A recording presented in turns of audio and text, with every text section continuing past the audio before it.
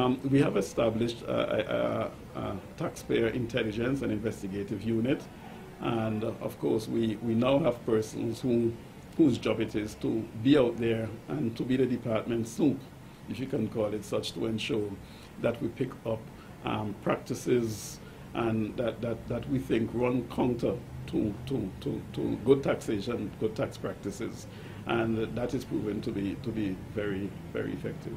Sometimes the books and records do not show the full picture of a taxpayer's activities and business, and we have come to recognize that we need to go beyond the books to sometimes get a full feel of the taxpayer's level or tax exposure.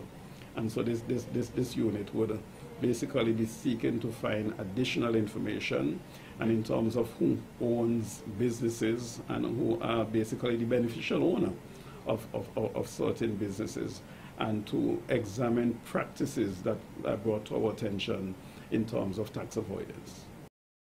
Well, what we have identified is that there are some businesses, especially in the retail merchandising sector, where customers would go and purchase something, let's say for $50, but $5 would be rung up on the bill. And because persons are not in the habit of examining their receipts, in most cases, this practice go unnoticed.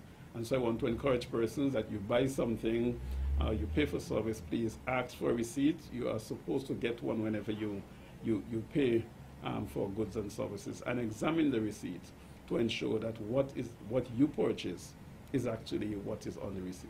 Our auditing system relies on these receipts and documents when we go to audit businesses. And if the receipts are showing a low amount, that is the amount that the taxpayers are going to declare essentially on their financial statements.